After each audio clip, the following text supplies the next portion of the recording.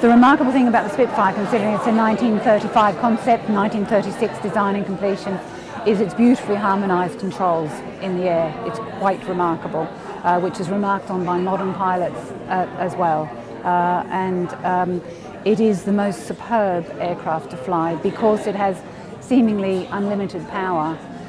Its handling capabilities, characteristics in the air, it's very light in pitch, heavy in roll compared to the lightness in pitch. It is an aircraft that you actually put on, you become a part of, and it really responds to your every need. It will not tolerate ham-fisted flying. And a lot of the veterans, the fighter pilots who flew our Spitfire, are actually quoted as saying, one of them said it's like, because it was with 485 New Zealand Squadron and the Belgian Squadron, Gabby said also it's like riding a good horse, just a little bit to the left, a little bit to the right, and it goes. And the Spitfire, its only downside, it's taxing, and on the ground, that aircraft is designed to be in the air. It's a happy beast on the ground. It is a handful landing, taking off and landing, and ground handling. And the engine management requires a lot of thought and pre-thought, particularly at displays.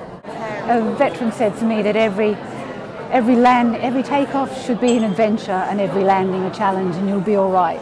And he's exactly right. It always is. It is an aircraft that you treat with the greatest of respect and never feel that you are above it or complacent with it. After 800 hours of flying the Spitfire and over 600 displays, I certainly never feel that I'm actually, you don't ever feel that you're on top of the Spitfire. You're with it, you're part of it, but you stay within your own operating parameters. If you go outside of that, it can become, like any aeroplane, difficult. Everyone displays Spitfire sort of slightly differently. I start my display with a loop, followed by a half Cuban, followed by barrel rolls each way, and then a head-on, and then carry on with aileron rolls, and then try and show every different angle of this beautiful aircraft to the spectator. And there's no point in being low, because if you're low, the people at the back won't see you anyway. And my son Richard is now displaying the aircraft as well. And last year was the first year when he displayed this Spitfire and I displayed the Spitfire. And you wouldn't think there was such a different way of basically the same manoeuvres looking so different. And it is very different. His is a dynamic display, very distinctive. Mine is more balletic.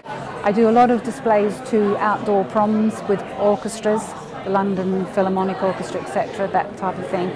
And that requires me to have choreographed the display to the music